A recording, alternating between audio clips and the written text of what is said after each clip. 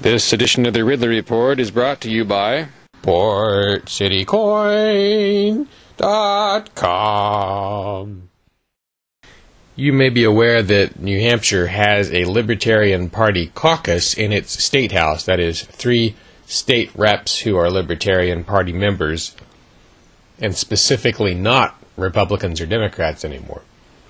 What you may not know is that they reportedly walked out of a House session in protest. And I'm kind of surprised this didn't get more attention. Someone at an LP news conference in front of the State House mentioned this in passing well after it had happened. My understanding is they were protesting against the House leadership's proposed budget, or something connected to that.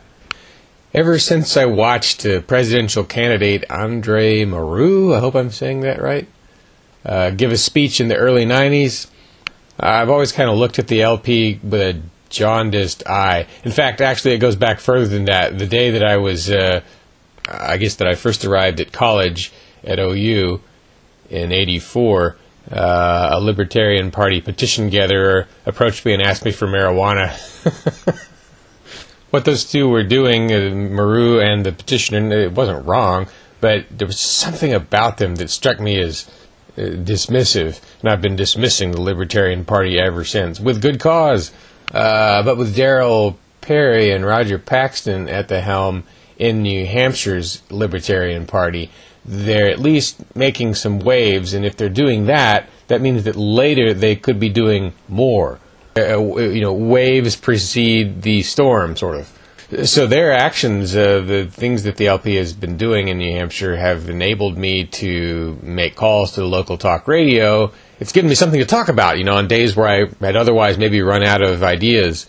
I can say, hey, did you hear that, a third state rep switched over to the Libertarian Party? And talk radio hosts get excited about that sort of thing. And there are 2 or 3 shows in New Hampshire, in addition to Free Talk Live, where I can do that. Just call in. Change the subject. I worry, though, that people, if they're too eager to jump over to the LP, this is really a technique for state reps who aren't planning on running again. Because if you're going to run again, then, as a Libertarian Party member, your chances of winning are under 4% at best. So far, the biggest successes in New Hampshire, or the top 5 biggest successes, have come from just free staters running as Republicans or Democrats, mostly at the State House, but also some in other local races where they don't have to declare a party affiliation. One question I have that I think would be I hope some of you in the LP are watching this and can answer this, but how much value would you say you put on people switching parties to the LP who are just, minor public figures like me, as opposed to sitting politicians? If I'm sure that you can get something out of it, and I think it looks like everyone's getting enough out of it, I might switch too. Like if we're gonna be having news conferences where it's more than just politicians, and people can announce as private citizens as they're switching, maybe that would be useful too. Maybe we should start tacking some of these people on to, or maybe you should start tacking these people on to these news conferences at the State House or wherever. But I've stayed in the GOP. Like I said, joined in 1984, and I've stayed in it all these years.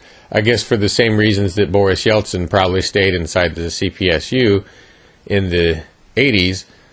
He didn't really support the communist goals very much by that time, but I think he figured he could make the most change from inside the party. If you look at these 2 relatively decent characters by government standards, Boris Yeltsin and Mikhail Gorbachev, you saw how massive the amount of change was possible from inside the Communist Party. Another bright spot is if you look at Gilletta Jarvis, who's going to be running for governor on the LP ticket in New Hampshire this year. Again, she's doing the things that are within her power, right? She's not going to be able to win the governor's race, almost certainly, but You always see her putting herself out there. She's been placing herself to some extent at the disposal of Free Staters in the North to try and help with the situation up there. And again, really, this is not focused on Free Staters, just liberty activists in general. But she's doing stuff. I see her all the time on my Facebook feed. It's not going to change the world in a week, but it's not worthless. So this is what the political Libertarian Party people in New Hampshire have been able to do, really without even staging any real publicity stunts. There's no, they haven't had any visual activities that I can even name. If they just start doing that kind of thing, photographable events that have something interesting to photograph, and they invite the press, I think that will work at getting publicity, not at winning any elections, except maybe local ones. Anyway, they've got my attention. Rare coins, pawns, gold and silver bullion. Check out Port City Coin in Portsmouth, New Hampshire for your precious metal needs. A+ rated with the Better Business Bureau.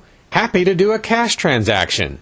Why buy your metals from one of those slave state mints when you can support the free state economy? Visit portcitycoin.com, or as I like to call it, portcitycoin.com.